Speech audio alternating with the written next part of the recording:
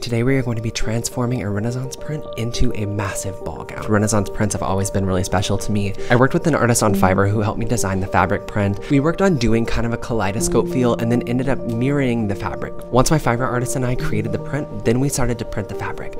Afterwards, it was time to start constructing this beautiful gown. Now, I wanted this gown to have a really incredible built-in corset with a lot of boning. I wanted to do black velvet boning channels because I think it's going to add a richness to the dress that the dress really needs. After the dress was finished, it was time to pack everything up, drive out to the desert, and shoot this in a beautiful setting that was complementary to the dress. If you've been looking for some digital design help, make sure to check out Fiverr and use my code on the screen for 10% off at checkout.